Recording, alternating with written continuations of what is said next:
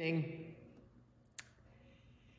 Tonight, we remember that this morning we lit the second candle in our Advent wreaths, the candle of peace. And I invite us to take a moment tonight to pray for peace. Often, how we begin our work for peace is by seeking peace in our hearts. By peace, I mean not calmness, but rather a deep desire for the well-being of the other, a sense of goodwill to all, as the angel song says. And so tonight I invite us to send out our sense of goodwill in ever-widening circles, beginning with ourselves and our loved ones and moving out to pray for the world. You can do that at your own pace if you wish, and if you're on Instagram, you'll be leaving us now. Or you can do it with me. I will offer ever-widening prompts, and let us join our hearts in prayer for peace in our world.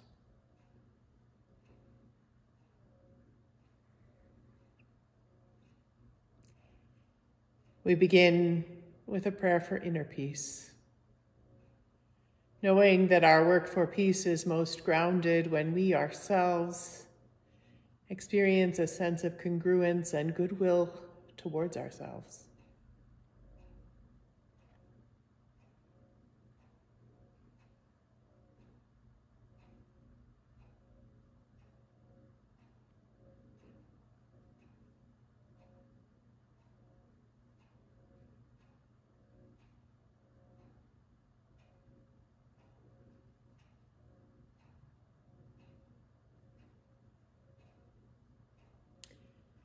Then we pray for peace in our families, with those who are closest to us, our dearest friends, the people whose love sustains us.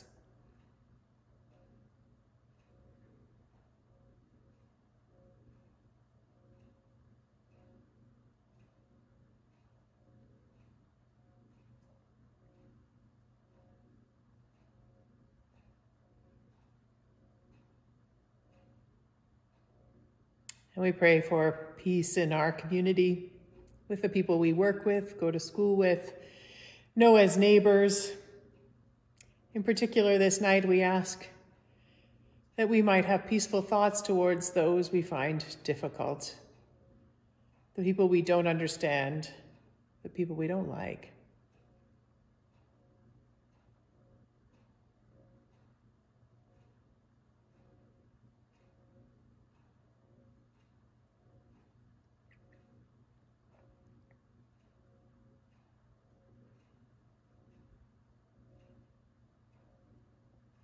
And we spread our circle of concern to our whole community, remembering especially those who are in need, who do not have the food, the shelter, the warmth that is vital.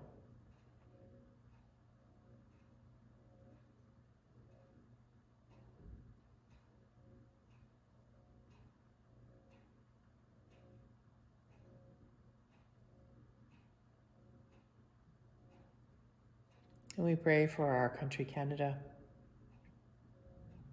for its Indigenous peoples, for its new immigrants, for all those who call this place home.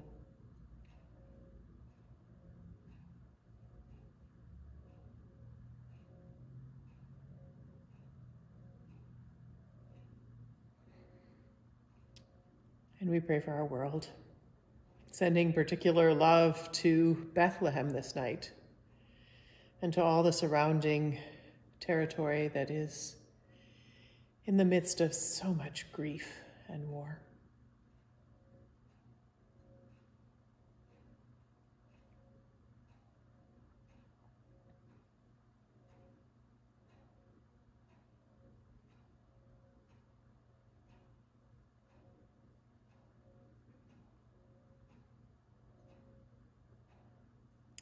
Prince of Peace, come and teach us your ways of peace, this night and always, that we might truly sing with the angels, peace.